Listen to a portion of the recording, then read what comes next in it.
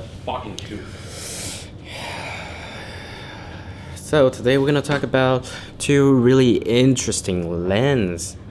Goes by the name of MS Optics, made by Miyazaki. Yeah, Master Miyazaki. Miyazaki, which is an old guy in Japan. He makes his own fucking lenses, which is pretty fucking cool. And he made a product like this. So there we have the MS Optic 35 1.4 M mount lens. They all comes into this like a little cute little white box with like handwritten freaking properties of the lens right here. They're all pretty cool and stuff. You know, we're not gonna get into this, and I cannot read this because it's in Japanese.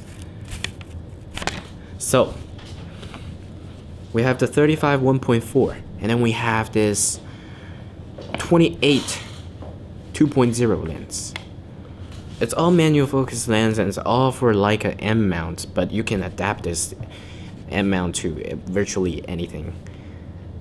You know, and then they're all like really nice lenses. They can be sharp, they can be soft, they have interesting characteristics, and but when they're wide open, they're not really sharp. But except for this 28 f2, it's really sharp in the center, but at the edges are really soft at f2. But this one is kind of soft all the way, but when you stop down just by a bit, it will go sharp. But the point is, it's a really compact large aperture lens for your mirrorless camera like this X Pro 2. You just throw it in the freaking adapter, like a 20 bucks adapter, and you can just throw this fucking lens on it. Let me zoom out. Just throw this lens on it,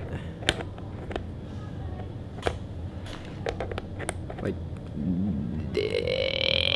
this. Look, it's like nothing, but it's a 28 f2. It's a wide angle f2, and then you also can put it into your freaking beloved Leica fucking cameras, like this. What the fuck? And it's pink. Okay, here we have a pink M9, and then we just like put it on, and it's all rangefinder coupled, and it goes beyond the rangefinder scale though, because you can see it goes down to 1 meter, but the numbers marked in red are macro scales, so it go over. It can go all the way down to 0.4 meter, but it doesn't show. It doesn't show in your split image in your viewfinder. So you can kind of just like wing it. And then for this lens too, it's got down to 1 meter and all the way down to 0.6 meter. And for all these lenses, I don't have the lens hood here because there's the lens cap for this lens and there's a lens hood for this lens. They're all like this kind of style, and it's all metal. Everything is all metal. And then the aperture blade are clickless. Let me show you right here. Clickless aperture blade, and then Fuck, focus. And then fuck focus. Okay. And then it's a really beautiful aperture blades. Look at the blades. Look at that fucking blades.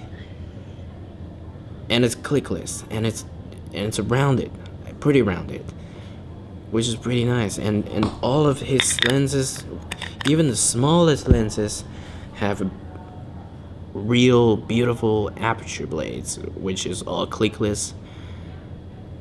And you stop down, see that shit. Just see that shit. And they all comes with this freaking metal lens cap. which goes on top of these, but most of us we just take it out and then throw it away. And then this lens hood, which is all screwed on, which looks really fucking cool on your camera. Compare the sizes. Look at that. And then for comparison of size, so this is a 35 f2 for fucking APS-C sensor, and this is a 28 f2 for full frame. Look at the size. What the fuck, is like nothing. So this guy is crazy. This guy is really good. And what is this? LCA. Oh, the fucking Lomo LCA lens. This is shit though. Don't buy this. But this thing is good. It's high quality, really good characteristics, and pretty expensive. But we love them. We love this lens. We love all these lenses. He's a nice guy. Just support him on eBay, I guess. He's got a, I mean, you can buy this thing on eBay, but pretty expensive. It's like 1,000 or something, around 1,000 for all these lenses. Some can go more than that because it's got a silver or a gold limited version. And then he modified lenses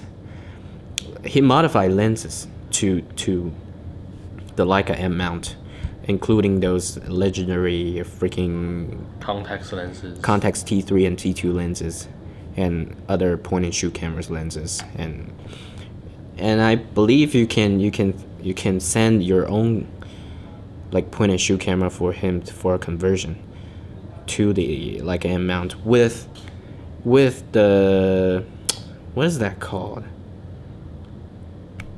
With coupling. Rangefinder coupling, yes. And then yeah, so that's it about those lenses, and we will throw some sample images of these two lenses on later. Thank you. Thanks for watching.